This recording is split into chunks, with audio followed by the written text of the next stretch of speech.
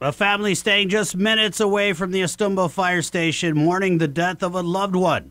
The family reaching out to Dededo Mayor Melissa Savares, saying when one of their loved ones suffered what appeared to be a heart attack, they called 911 and were told units from the Dededo Fire Station were responding to another call. So the family forced to wait for a unit from GFD to come. So what did the family members say to you? Just that the medics did take long to respond. This closed-down fire station used to service up to 15,000 Astumbo residents. And in the words of Acting Fire Chief Joey San Nicolas, if you're calling 911 from around here, you can go ahead and expect emergency responders to show up at least 15 minutes later than they used to. 15 minutes in some cases, life or death. The house we're talking about on Mabini Street is right around the corner. Let's see how long it'll take us to get there from the Astumbo Fire Station.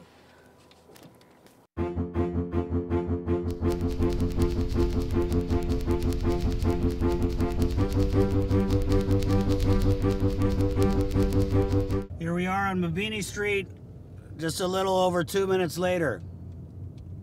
The family declining an on-camera interview, instead reaching out to the mayor, saying they did their best to help while waiting for medics to arrive. They started CPR until the medics arrived, and en route they know that that continued. Savares is now advising residents to take matters into their own hands and drive their family members to the hospital or clinic if they're having an emergency. Now, with no sign of the Astumbo station reopening, even though a solution to the GovGuam budget crisis was found, Savares is also worried that a high fire danger rating puts Astumbo residents in even more danger. The homes in the area are semi-concrete, some wood and tin.